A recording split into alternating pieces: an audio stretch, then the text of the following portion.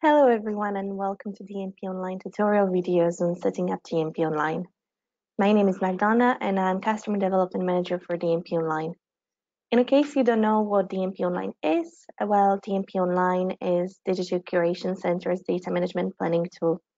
It provides tailored guidance and example answers to help researchers develop data management plans, and the tool can be customized, so you can add your own templates and guidance.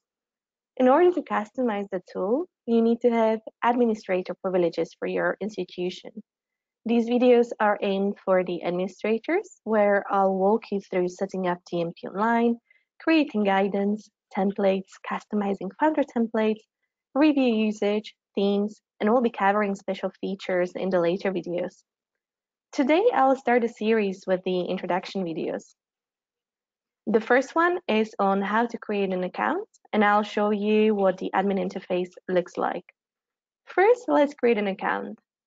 So you'll have to go to dmponline.dcc.ac.uk, and in a case you don't have an account, you will have to click here on create an account.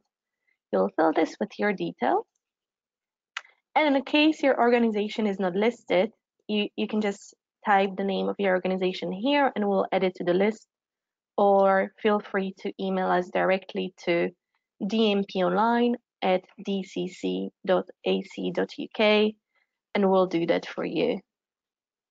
I already have my account, so I'll just log in here.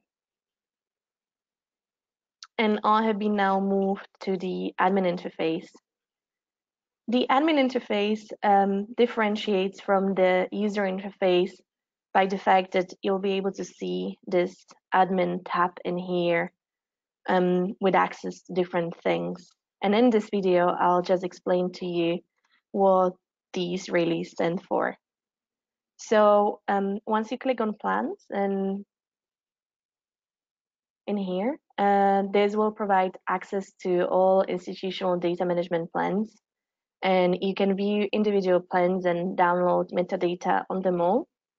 Then you have the templates in here, and this one allows you to create your own templates and customize Founder templates. I haven't created any yet, so this is empty, but we'll do that in the later videos. In guidance, this one allows you to create theme guidance to apply across all the templates in the tool. Again, you can see this is empty for me, but we'll be changing this in the later videos as well.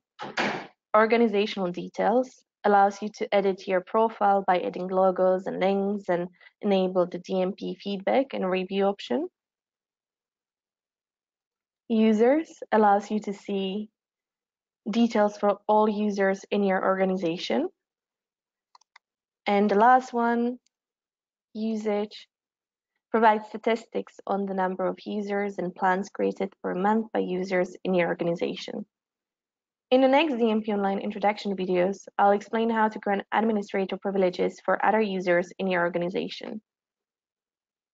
Goodbye.